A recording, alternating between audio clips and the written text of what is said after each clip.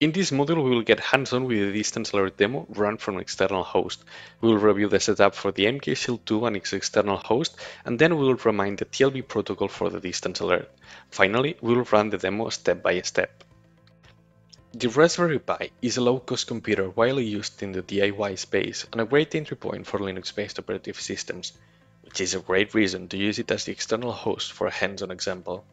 This module will showcase the distance alert demo, as previously detailed in session 2, using the Raspberry Pi as the external host, driving the QN9090 through ART.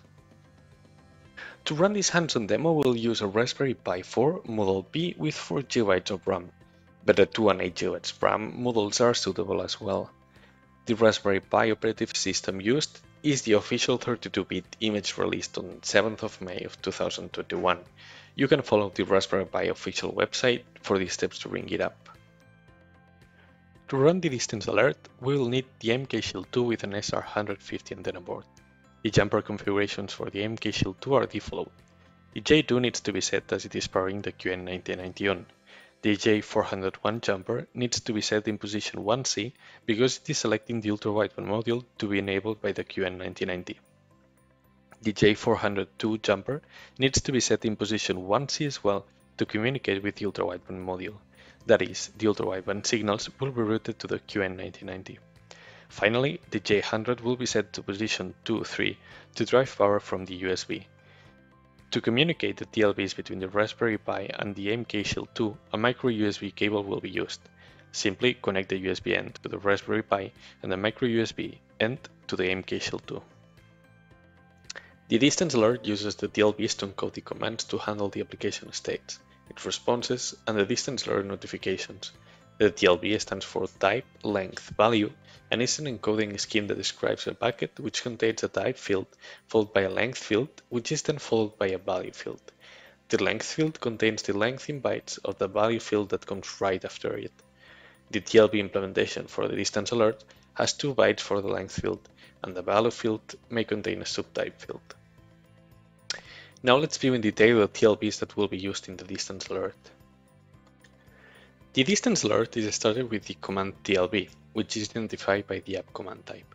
It contains 2 bytes on the value field, the app star subtype and the distance alert app, which is used to indicate the distance alert is selected. After sending this command, we expect the response, with the same type and subtype, but this time the value field has a result code, which is 2000 in hexadecimal that stands for success. If a different value is received, that will mean that an error has happened. Once the anchor starts ranging with 1 or more tags, we will start receiving distance alert notifications. These notifications are identified by the app notification type, 0A in hexadecimal. The value field will contain 19 bytes. The first corresponds to the subtype that identifies the notification as distance alert. This is followed by 6 bytes of the Bluetooth Low Energy MAC address, then 9 bytes of the Bluetooth short name, 2 bytes for the distance value, and finally 1 byte that will indicate the threshold at which the tag is located at. To stop the distance alert application, we'll use the stop command. It shares the type field with the previous command, but it has the app stop subtype instead. After sending this command, we expect the response, with same type and subtype and success code. We will run the distance alert by using the Raspberry Pi as the external host. To do so, we'll follow these steps. First, we will open 2 command lines. The first will be used for reading the TLB notifications and the second for sending the TLB commands. To communicate with the Shield before sending any command, we'll need to configure the serial port using the stty command on the second console. On the first console, we will enable the notifications with hexdump command with some formatting to be able to read the dump better. From here, everything is set up and the distance alert can be started by sending the start command from the external host. After receiving the success response, the first console will start outputting the stream of notifications once the tag is powered on. Finally, we will terminate the application by sending the stop command from the second console.